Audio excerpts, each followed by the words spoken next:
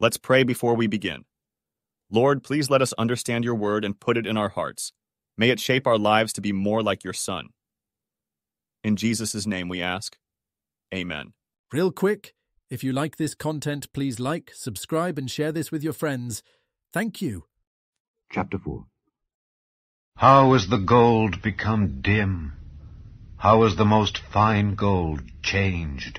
The stones of the sanctuary are poured out in the top of every street. The precious sons of Zion, comparable to fine gold, how are they esteemed as earthen pitchers, the work of the hands of the potter.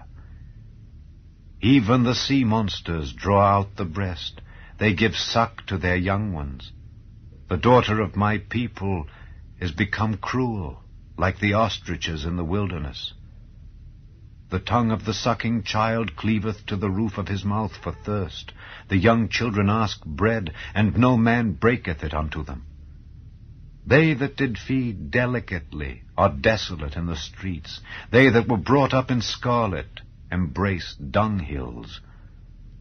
For the punishment of the iniquity of the daughter of my people is greater than the punishment of the sin of Sodom, that was overthrown as in a moment, and no hands stayed on her.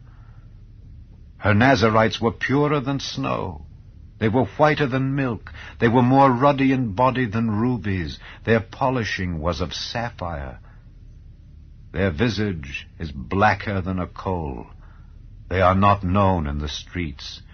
Their skin cleaveth to their bones. It is withered. It is become like a stick.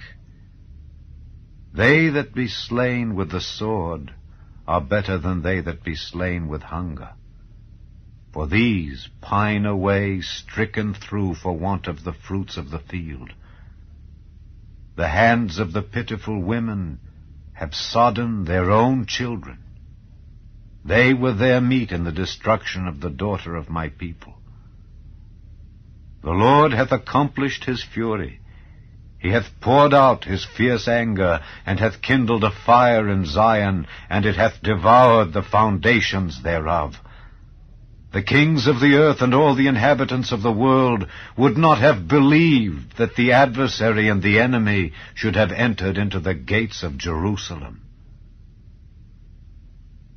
For the sins of her prophets and the iniquities of her priests, that have shed the blood of the just in the midst of her, they have wandered as blind men in the streets. They have polluted themselves with blood, so that men could not touch their garments. They cried unto them, Depart ye, it is unclean. Depart, depart, touch not. When they fled away and wandered, they said among the heathen, They shall no more sojourn there. The anger of the Lord hath divided them. He will no more regard them. They respected not the persons of the priests. They favored not the elders. As for us, our eyes as yet failed for our vain help. In our watching we have watched for a nation that could not save us. They hunt our steps, that we cannot go in our streets. Our end is near, our days are fulfilled, for our end is come. Our persecutors are swifter than the eagles of the heaven. They pursued us upon the mountains, they laid wait for us in the wilderness. The breath of our nostrils, the anointed of the Lord, was taken in their pits, of whom we said, Under his shadow we shall live among the heathen. Rejoice and be glad, O daughter of Edom, that dwellest in the land of Uz. The cup also shall pass through unto thee.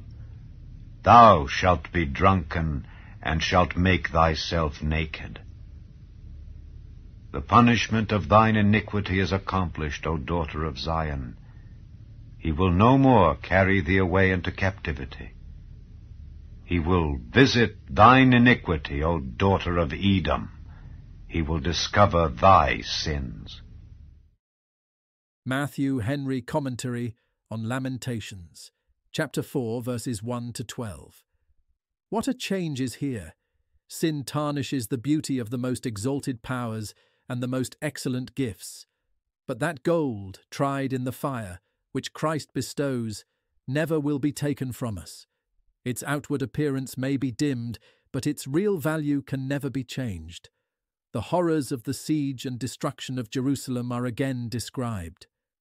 Beholding the sad consequences of sin in the church of old, let us seriously consider to what the same causes may justly bring down the church now. But Lord, though we have gone from Thee in rebellion, yet turn to us, and turn our hearts to Thee, that we may fear Thy name. Come to us, bless us with awakening, converting, renewing, confirming grace. Verses 13 to 20. Nothing ripens a people more for ruin, nor fills the measure faster than the sins of priests and prophets. The king himself cannot escape, for divine vengeance pursues him.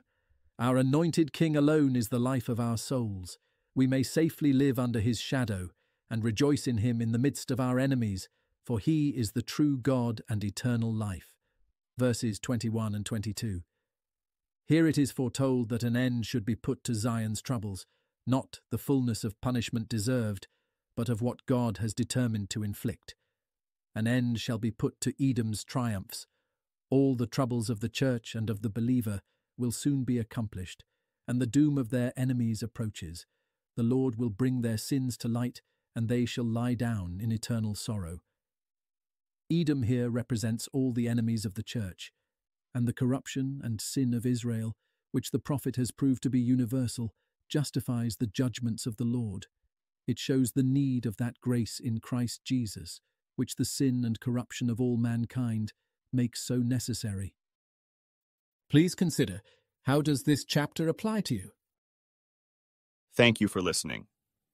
If you want to know more about Jesus and what the gospel means to you, then hit the video shown on the left of the screen, and please don't forget to subscribe. May the Lord Jesus Christ bless your day.